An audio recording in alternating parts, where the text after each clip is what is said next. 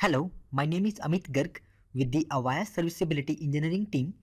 This video is about how to configure system platform to synchronize with an NTP server.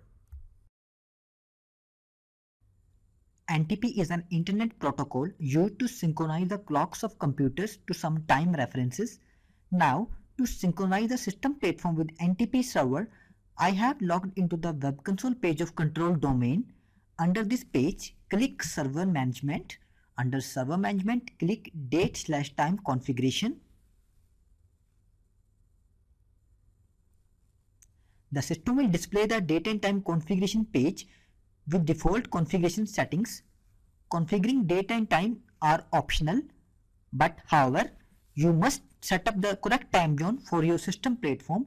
In my case, I am going to select Asia/Kolkata as my time zone. Highlight this time zone and click Set Time Zone. Press OK to confirm. The system platform will set this time zone for your DOM0, CDOM and all of the virtual machines running on the top of system platform. Now the time zone has been changed to Asia/Kolkata. Now specify the NTP server under this time server field. In my case, I am going to specify nts200.dr.avaya.com and click Add. This will add the NTP server into your configuration file. Now the time server has been added successfully. Highlight this time server again and click Ping. This is just to verify that specified time server is reachable across the network. Now specified host is reachable. Here you can see the local clock, which is nothing but the default NTP system clock. The local clock will be used as a backup resource if no other time source is available. That is why the system does not allow you to remove this local clock. Now these changes will be effective only once you restart your NTP service. In my case, NTP service is already running, so I need to first stop the NTP service and restart it again. To stop this service, click on Stop NTPD button.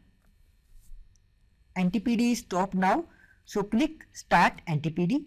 Remember, this procedure is service effective and it will shut down all of your virtual machines which are running on the top of system platform. So click OK to confirm.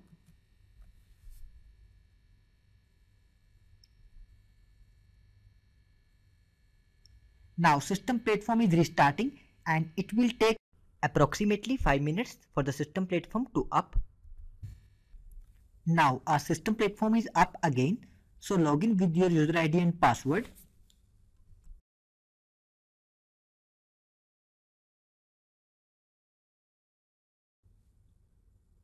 In the web console page of control domain, click Server Management.